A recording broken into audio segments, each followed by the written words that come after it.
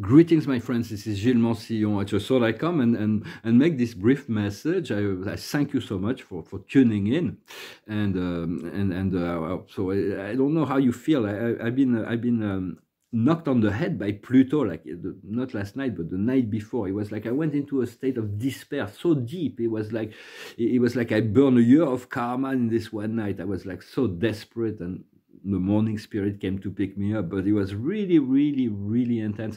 This transit of Pluto will really be.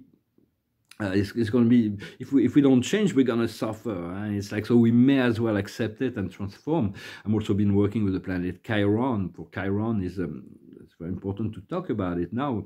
It is a small planet that's very fast. It's considered to be a comet in the traditional astronomy, but that orbits between Saturn and Uranus. It's a very fast planet. It's settled in light and life. It's a wonderful world, and Chiron is the most important planet in my chart, as it was conjuncting my Sun in my natal astrology. And is the wounded healer. It's a planet of teaching and healing, and so it is also where my master guides reside, as well as my soul and my monad. So it is a very powerful, but it is from historical point of view or mythological point of view, Chiron was the only centaurus, half man, half horse, that possessed wisdom and an eternal life. The other one were like brutal beasts. And so Chiron was the initiator. He was a great initiator. He's a spirit, a great initiator of Asclepius, the god of medicine, his daughter Panacea, she who knows all the plants, and Hygiea, that prevents illness, and all the heroes of mythologies. He was the educator, the teacher, and at some point he was teaching Heracles. He was assisting Heracles, or I think it's Heracles. Hercules, in Roman terms, in Greek, in his effort to fulfill his mission for Hera, and at some point he was supposed to. Some of his mission was to kill the other centaurs, and so Chiron made a potion, a poison made with the blood of the Hydra, and then, but during the battle, Chiron got wounded. So because he got wounded, he was immortal. He couldn't die, but the wound could never heal. So he was the wounded healer, and eternally he would carry this wound, which would make, from an astrological standpoint, it makes us sensitive to the pain of others as well. So we can, and it shows us our pain it shows us our pain, so we can heal it. Eventually, there was the mercy and compassion that was offered in this mythological story when at the time of the marriage of Thetis. Thetis was a nymph, beautiful young goddess, and both Zeus and Poseidon were both in love with her, but the oracle told them that if they had a child with her, this child would become so powerful he would dethrone them. So he said, well, we got to marry her, and so they married her with Pele, and the gift Zeus gave in Chiron, for the freedom to Chiron. Chiron could have given his immortality to Pele, and he could ascend. He became the Sagittarius, the great center of astrology. So Chiron is a very important planet, a very important energy, and it's really the energy of healing. So I just saw them.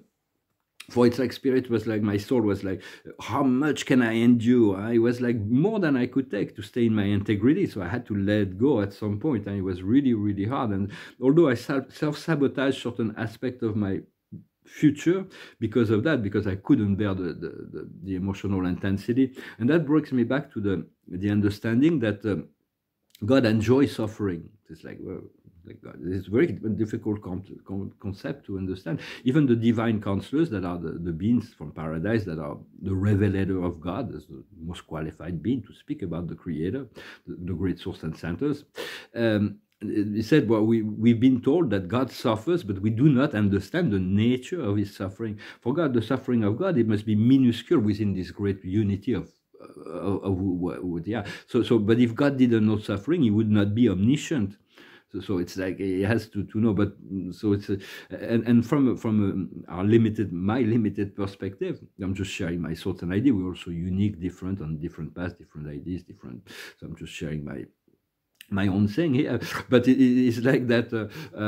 It's like I feel that my soul is completely indifferent to my emotional pain. Not it's of course it's an illusion, because my soul knows and and take in consideration everything that is going on.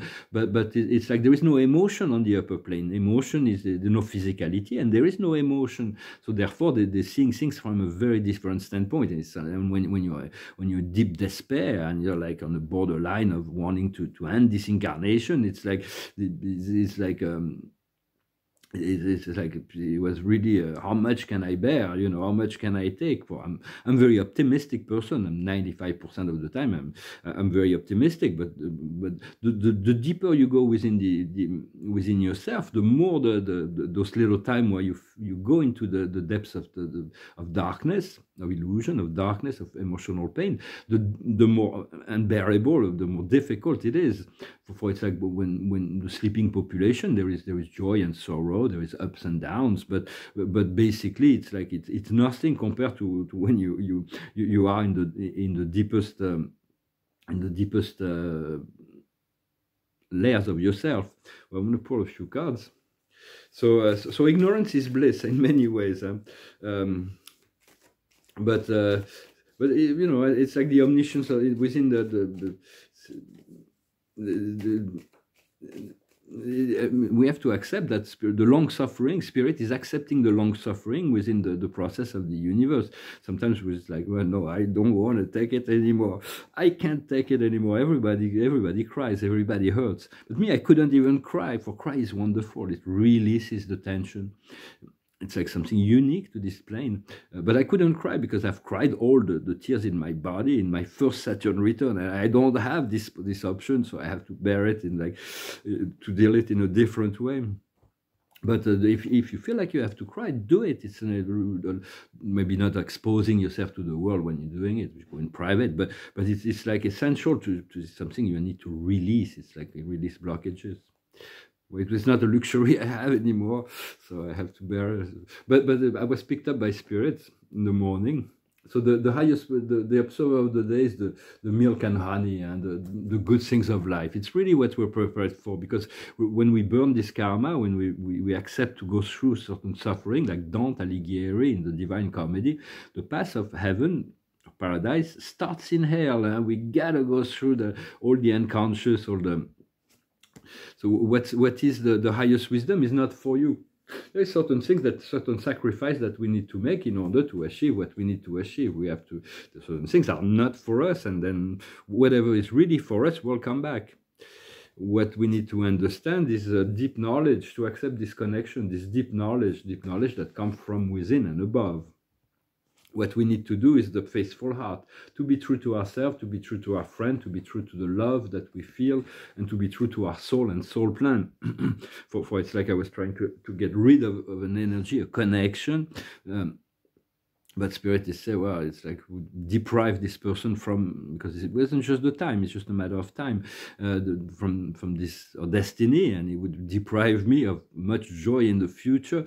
So I just had to step away. It's like I feel like it's like every so often, for every 30 years ago, I was really in love with an unavailable woman, and it's like I feel like it's returning now, 30 years later, and maybe in 30 years I'm going to have to go through another one of those episodes. But it's so it's like we have what we have to do, and the outcome will be the soulmates. And so there is really wonderful there is wonderful deep love connections that is being prepared for like we're not meant no man is an island. We're not meant to live alone. Well, sometimes we need some time alone to make discovery, to explore ourselves.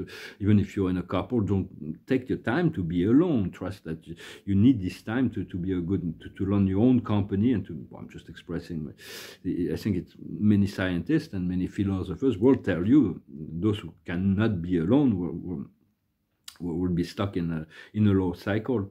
Well, I've been asking the spirit to get rid of all the demons and all the dark controllers on the planet, because they're like they're having such a good life and such an ease in making a tyranny for everybody else, when we're like having to deal with living on bread and butter alone. No, not even butter, bread and water. I'm sorry, that's what I. So it's like, well, there's a little butter, but not all that much. It's like, and they're like, oh yeah, we're so powerful, we're so beautiful, and we're gonna impose you a misery. It's like, so it's like, so I was petitioning for this, for when you pray, it's like you're making a phone call to spirit. So continue to pray, very important. Pray. But when you make a petition, it's like you sending a letter with. You're sending a letter. The word in English. I take a note. It's like you sending it's like you making it a letter, and you're making it official. It's like but I was trying to petition the gods of paradise. We don't intervene within what's going on in the universe. You go to your father, mother god, or the ancient of days, and that's why you make your petitions. But I think all is in the work. All is in the work, because it's not going to be, it's very unbearable to see all those demons in control of the world, making this world a misery and destroying the planet. It's like it's just nonsense. And there is a countdown from the galactic, the fifth and sixth dimension, that they're going to intervene sooner or later. For history repeats itself, and it's like new lessons, but it's like fresh lessons, but everything goes in circle. The observer of the day is the breakthrough. It's really this breakthrough, and we're getting ready for this breakthrough. It's like it happened already. This new life, new energy. I felt it in. It was like after going through this hell. It was really hell. It was like I was ready to say, if I had a gun that night, I would be gone. It's like, but thank God I didn't. But it's like. Then I went out this next day. It was like fresh, new energy, new nature, new life, new energy. For in the past, we have this empowerment. There is so much that we've been able to do that we have to return to our empowerment, to our center. And right now, we are the power of Hermes, of the magician, of the one. We are the one. The magic is within our hands. And in the future, we're going to return to the ordinary. We have to be careful within this ordinary, not to be emotionally indolent, to be clear emotionally, and not to allow the routine of things we have to change our routine. We have to change certain habits, so we can compare, because until we change, we cannot compare things. So it's very important. And then there will be a compromise. There is certain compromise, certain letting go of certain things that needs to be done. And then it's the confirm. It's a new vision. It's the hangman. And then the success, the victory comes. For in the invisible world, there is already this new life, and the trumpets of heaven. It's already been decided on high, and we're feeling that within ourselves. And it's a new beginning that is really here. It's called Beyond Illusion. And on the physical world, we have all kinds of possibilities. So we'll have to make choices. The choices we make will determine our timeline and our future. So, but there is a page that really turned for me after this deep depressive state. It was like, I was feeling I had such a wonderful life on the astral plane, but I'm a prisoner of my circumstances and my physical body, and I'm like so longing to return home, to return to the great gods of creation, to the source of reality. And but I am grateful for what I have. I'm grateful for my health. I'm grateful for my friends. I'm grateful to be able to eat and every day. And but there is still so much more. You know, a man cannot live by bread alone. The fact that I cannot paint is like, to me, and like I'm going insane. It's like I've always been painting. It's been the way I can keep my mental health, so to speak. And so. But there is this countdown that is coming, and so it's just and there is always an arbitrage, a judgment above our judgment, and thank God there is a higher intelligence that are conducting this process, and there is really the potential for this new beginning. It's like a new page. I saw the book. It's like the page is turning. There is a temptation of going back to the past. it's really tempting. And so, but we have to move forward. We never go backward. It's always about moving forward and trusting that what needs to be there will be there. Also, when we seek to go into to to seek the connection to the whole, it can be a bit scary, because within the whole there is the whole. There is the impure and the pure, the heavy and the light. And so it's like we're confronted with so many things that exist in the universe that's beyond any fiction that we can ever dream of, both in the dark side as well as in the light. The universe is far more grandiose than anything we can imagine. So it can be a bit scary, but it's part of the process. We have to trust, depending on where we set the bar. If we set the bar here, it will be okay. Sometimes we don't. Sometimes we set the bar too high, and so we're like, I can't fly above that. It's like too high. But if a choice is anchored, the spirit will take the time to educate us step by step. And in the morning, I was privileged with an amazing spirit connection. So it's a spirit I've never had contact with, and even it's a spirit that's not known to communicate, and even on Paradise, because it doesn't communicate. It's the eternal son of Paradise, and he came to remind me that my because I was really depressed, that my incarnation will have a happy ending, and it's like not to, and so it was quite wonderful. For the son is. I've had many privilege in spiritual connection because of my desire, my interest, my application, and the work I've been doing. For we all have one, and all those things will are unfolding at the right time. But I've been able to be in contact for many years with the supreme being, and the Hala, the one that is all, the cosmic mind, the one that is all, the God of time and space, but also with the universal Father, the first source and center. That was great privilege. I now recognize that, but I've never had a chance to come in contact with the Son. I haven't yet met the infinite spirit, the conjunct actor, the God of action, the one that takes the plan of the Father and the Son and manifests the universe of universes in their name. So it's the God of action, the great minister of all. But the eternal Son is about. He doesn't love more than the Father, but he loves differently. The Father is love, but the Son is ministry, is a mercy, and the Spirit is ministry. So it's like the Son is the first person. Is like the brother, sister, mother of all beings. It's like, of course, those personalities are absolute personality. They are not. They're very different than what we know as personality. But they're absolute personality. They cannot change. They never change, and they're always together as one. Yet they take independent decision, and so the attributes, the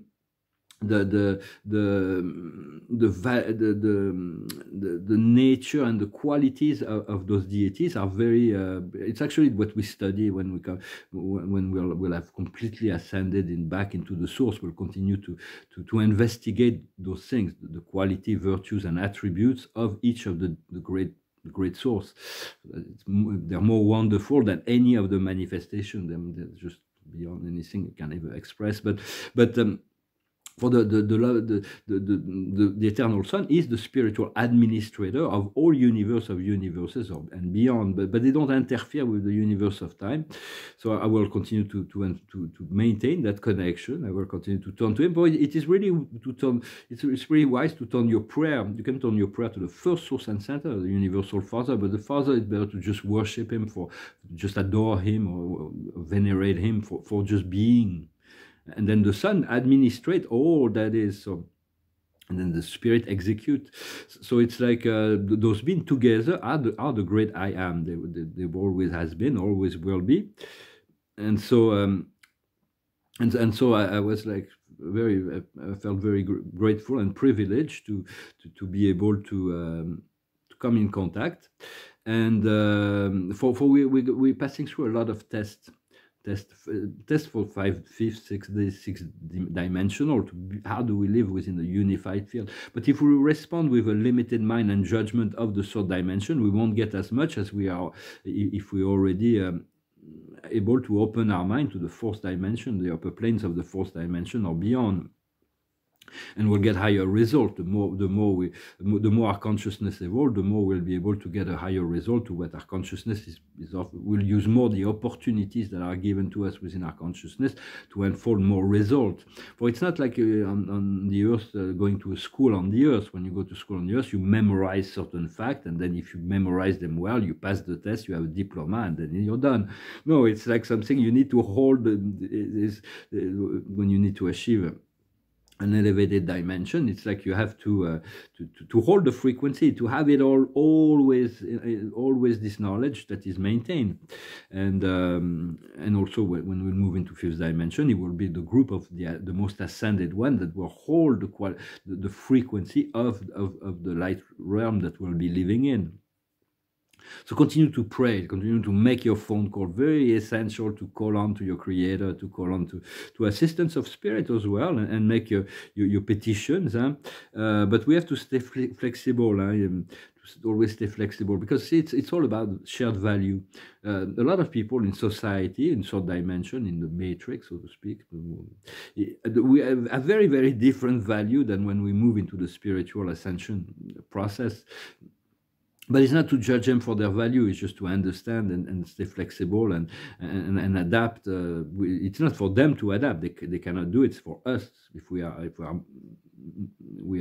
more advanced, and it's for us to adapt to their level, to be concord, to be in harmony with all that is, with their level of consciousness. Yet we seek to align with other people that share our values. Values and meanings are felt, meanings are understood, are something that unfold progressively. For now, we're learning to integrate the values and meaning of the supremacy, the time and space, goodness, truth, and beauty.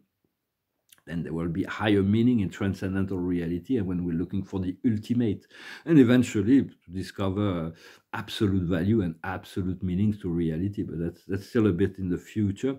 For absoluteness, the deity absolute would be is an experiential part of deity that would be the combination of the sum of infinite value that are both held by the Father, the Son, and the Spirit. Well, those are a little bit complicated, but well, in essence, understand the power of Pluto coming into this sign. But it really is going to be assisting to clearing up a lot of things. Yet it's going to be we're going to move into a new model of reality, but it's going to be a lot of pain and suffering in letting go of the old. So just do not judge yourself in the process, and do what brings you joy. I've realized 2 past lives also. 2 was revealed to me, 2 of my incarnations. It's kind of interesting, this idea of all those past incarnations. For we are not those old incarnations, the incarnation we had, but it's part of what get us where we are now. And for I've been revealed about 15, 20 past life where I really had an impact on history. It was it's kind of interesting to see to see what kind of impact you left in history. It's like sometimes they say, well, it's talking about me, they're talking about me, they're talking about me. More or less positive or negative, usually pretty positive.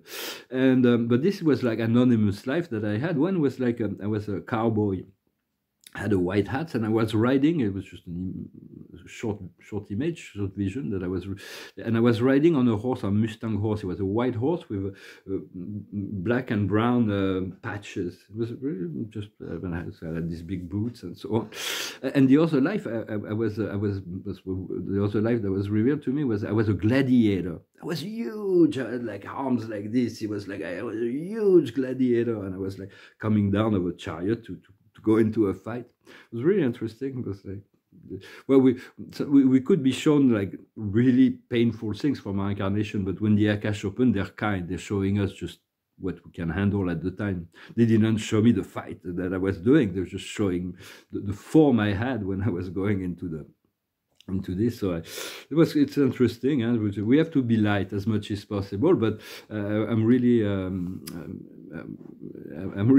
glad that I traversed that time and I made it through. So it's like so I just thought I'd come and share this moment with you. I thank you so very much for continuing to cultivate your sense of self, to accept, to go through whatever you need to go through in order to find your point of freedom, your abundance, your joy, your liberated states, and to be supportive to one another, to be kind to yourself, to be forgiven to yourself and to others as well. And I'm going to finish with a song. On the French video, I sang this very romantic song called The Lady in Red. But so I sing another song. This one is more. I thank you so very much for your donations. It's really assisting me to survive in this moment, and for liking, sharing, commenting, and subscribing. So as I finish with a song, it's a song of Bob Dylan. It's more philosophical song. It's called Blowing in the Wind. It goes like this. How many roads must a man walk down before you can call him a man?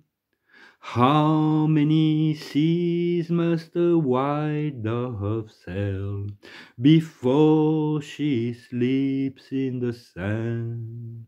Yes, how many times must the cannonball fly before they forever bend?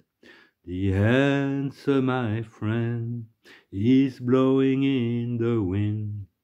The answer is blowing in the wind. Yes, how many years can a mountain exist before it is washed to the sea? Yes, how many years can some people exist before they're allowed to be free? Yes, how many times can a man turn his head and pretend that he just doesn't see?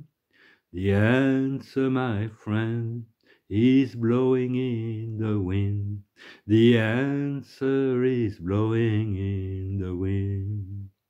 Yes, how many times must a man look up before he can see the sky? Yes, how many ears must one man have before he can hear people cry? Yes, how many deaths will he take till he knows that too many people have died? The answer, my friend, is blowing in the wind. The answer is blowing in the wind. For the people everywhere are waking up in Israel. People do not want this war that they're trying to impose, and everybody wants peace. It's only certain elements within certain government that are forcing the conflict, and so it's very important there is no really choice to allow these things to happen, yet to be supportive to all the awakening towards peace, and peace is very essential. This is probably one of the most important songs. Bob Dylan wrote a number of important songs. But it's very important. In the 1960s, with the hippie movement, there was really this awakening that started towards the peace and love. Make love, not war. It's so much more important to have babies, making babies, than killing each other. Well, I'm going to pull a few cards. Well, it is the observer of the day is destiny. We're here to fulfill our destiny, to climb the stairway to heaven. The highest wisdom is to listen to life, listen to your heart, listen to what vibrates well, and to be aware that there is a mirror of life, and spirit is within all beings and all things, so we can communicate directly from the heart to the heart, even beyond the consciousness of other people.